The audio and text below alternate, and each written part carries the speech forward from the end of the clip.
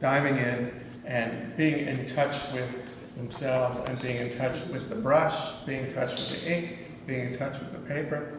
And if you don't do that when you do it, it's like a lie detector test. I mean, it shows exactly how much you do that or don't do that. There's something funny about these Sumi brushes, that they're so sensitive that whatever you put into it just comes right out the other end. And which is, of course, good, not bad, because as an artist you want that sensitivity. But at first it can be a challenge because they're so sensitive. It's sort of like, I don't know if any of you have ever sat down in a sports car for the first time and just stepped on the gas and turned the wheel, but I mean, it just goes, you know, and you're lucky if you don't drive right into the garage because you're used to driving around in, you know, an old Chevy or whatever. So, in a way, that's what the Zen brush is like. It's like an extremely fancy sports car. And so you can get hurt. But the beauty of art is it's only your ego that gets hurt. So, no physical injury. These are oil pastels, and it was actually Pablo Picasso who suggested to a man named Sennelier, who was a paint maker in Paris, and said, couldn't you make something like this? You know, it's a little bit of oil and a stick and some color and so forth. And that was the birth of the oil pastel. Now I like to use, to me this is a very Zen tool because it's big, it's fast, it's very medium. And I did these in the demonstration in Venice on the 2nd of January, demonstrating spontaneous brush techniques combined with oil pastels, and a lot of it was also about color theory, which I'm definitely not going to get into today, and textures, and there are some compositional elements as well. And I knew when I did them they weren't finished. I said to everyone, you know, I can still work on these again later. But at any rate, they watched the process. I'm going to pass this around too, because I want you to feel the object. Now, but as much as possible, hold it from under here so we don't get fingerprints on it, so you don't get any stuff on your fingers too. And yeah, that way. And you can look. This is quite a piece of paper too. Yeah, well, that's what I want. I want you to feel the object. This is 300-pound paper. It's 300-pound paper. 300-pound paper? Yeah. 300-pound. Hot press? No. Cold press. Hot press paper is smooth, and unless you're doing highly detailed work where you don't want the paint rolling off into any crevices, you want it to put it exactly where it is, then there's not much point in using hot press. If you're doing abstract work where you want happy accidents, where you want the liveliness and the movement that we talk about in Zen painting, then the cold press is where you want to go. And you can go further than that into torchon, which is an even rougher paper. Wonderfully rough. A lot of people don't know torchon, but there's paper rougher than cold press. Instead of having little ruts, it's got big ruts, like, you know, ½ an inch across. I'm sorry, could you repeat the one? Torchon. Torchon? T-O-R-C-H-O-N. And it describes very rough watercolor paper. Amazon? When it comes to paper, I don't know if I don't never try to find that paper, but Sennelier Fabriano Artistico is the name of the paper, wherever it's found. Although this is actually Arche paper, which is also wonderful. They're both very similar. I mean, the stuff I'm going to use today is the Sennelier Artistico. This day I did the Arche. And this paper is handmade. It has a very special edge. Each sheet is made, it's not made in a roll, it's made one sheet at a time. Okay. So, but at any rate, I'm going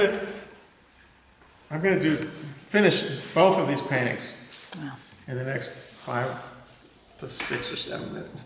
How do you know? Because I have decided to. That's how I know.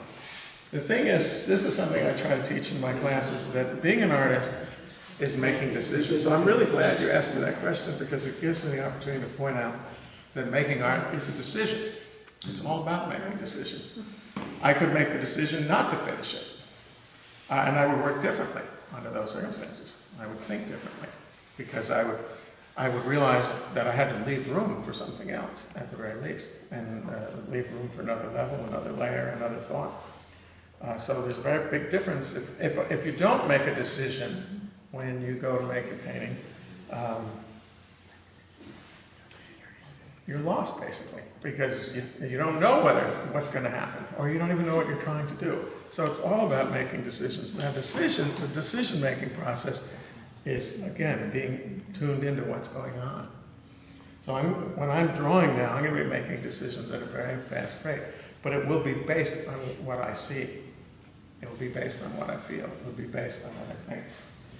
And it will also be based, by the way, on having some fun. The thing is, in Western painting, the concepts and theories of Western painting are a jumble. That just, I wouldn't call it a random jumble, but a jumble of centuries of random scratchings of various artists and things that have been preserved and not preserved. And many of the greatest artists we know, some of them, in the case of Vermeer, we know literally nothing about this man. And he's one of the greatest artists of all time. In China, they're much more into preserving their history than we are in the West. So the thoughts of their early painters, going back to even before the year 0, are written down and preserved over thousands of years. So there's a whole kind of canon of painting ideas, written down, handed on from painter to painter in a continuum, which is quite amazing. And some of these people really did live in remote places and were somewhat almost legendary figures, but their words were not tossed aside, they were preserved. And we're not that careful in the West about our artists. We toss them aside, along with their writings. So, at any rate, so within that theory there's all kinds of interesting concepts and levels. And it's so detailed that there's actually a name and a concept and even a philosophy behind every single brushstroke. But you don't think about it. Well, I don't work that way. I not only don't think about it, but I never studied that, and I've studied the principles, and I work from the principles. I have studiously avoided learning how to paint a chrysanthemum with chrysanthemum strokes, as attractive as it is, and it's wonderfully attractive. But then I would be painting the painting that 1,000 other people have already done before, and probably many of them are better than I ever will. I'm interested in doing something that hasn't been done before, so I apply the Eastern principles to Western contemporary art techniques. And I'm going to tell a story about recently. I've had a very good response from traditional Chinese painters for what I'm doing. It's okay with them. All these levels and things, but and concepts, and it's a kind of hierarchical order of concepts, and there's one at the very top. And in Chinese, it's called Qi Yun Sheng Tong. I know that sounds funny. It's 4 syllables. Qi, just like Tai Chi, and Yun Sheng Tong. And translated, it means life, resonance, movement. And so those are kind of abstract words, but basically what we're really talking about, the sense of aliveness. You mentioned the word motion at the beginning of the class. It's about the painting being alive, from within. Not alive only because I'm alive and we're alive, but ultimately because it's alive, if it works right. It can go out of this room, I can never see it again, I can forget I ever made it, and it will have a life of its own, and can affect somebody with that life, because the life is really in there, not just because I say it is. Now I'm going to particularly be interested in strokes that are high contrast, okay? And Now, I'm not drawing a circle, okay? But I'm drawing a circle.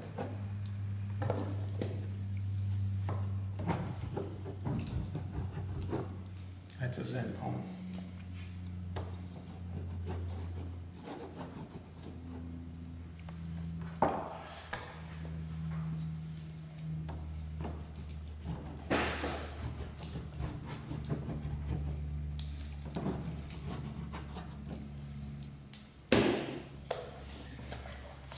So even though the movements are not circular, but the organization of them is circular.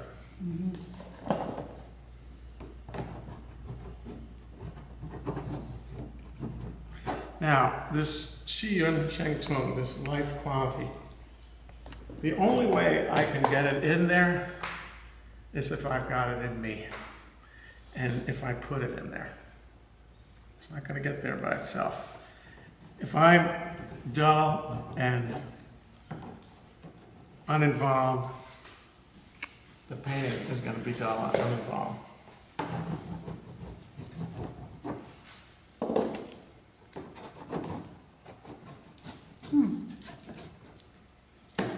Now, the thing is, by the way, this is a concept that I've never done before, too, which is also, you know, to guarantee the spontaneity, so to speak.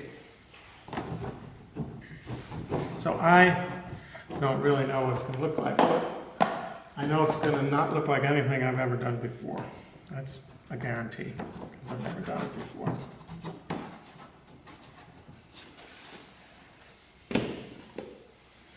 And maybe it'll suck.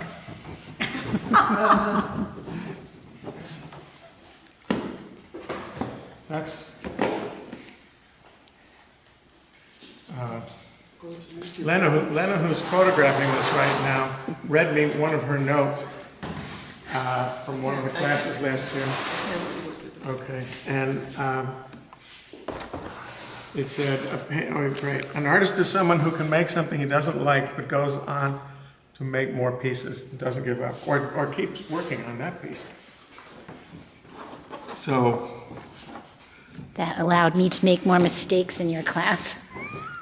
the thing is, everyone wants to get the Mona Lisa on the first shot out of the gate, and that isn't the way it works. And that just discourages a lot of people from ever even becoming painters. And I meet people all the time that say, you know, oh, I can't paint, I can't draw.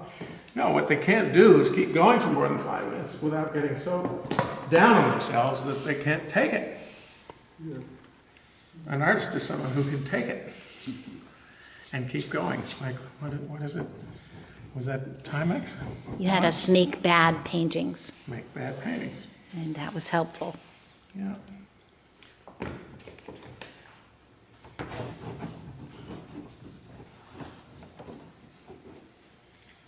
Well, maybe it won't be finished. Maybe I'll have to paint on it again.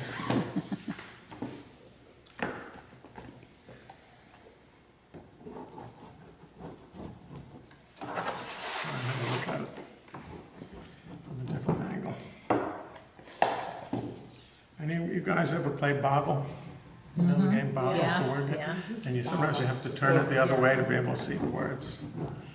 It's a word game where you have to spot words that are hidden. And it's turning into a kind of a Christmas wreath.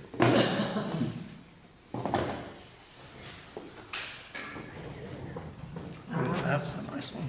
Yeah. Who cares for variety of colors in those? I've only got the basic set. You can get all these from Jerry's Artorama. Well, the thing is, this is equal to 15 of the small ones. 11 of the small ones, one big one. There's 11 of the small ones.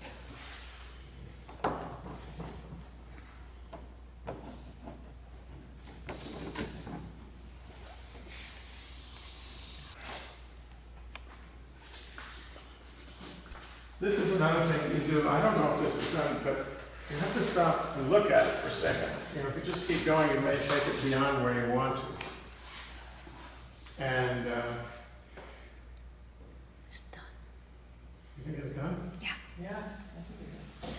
I could see you throwing a little more paint on it. Yeah, well, that's what I would think too. I would add a little thing. But what's interesting is that it, you know, it creates a kind of space in the center. Yeah, A little room. yeah. So what happens if you put more paint on? Is that space depth still gonna be there? Yeah, well, if I put paint, I would probably put it on the outside, and I would probably just make it expand and explode a little bit more. So then it would really be a medium bang. But there won't be time to do that, but maybe tomorrow. I was gonna do two, but I don't need to do two, because one is enough to demonstrate. But this is showing how a traditional idea from hundreds of years ago in small mountain monasteries in China and Japan could be translated and applied with totally different materials in a totally contemporary way.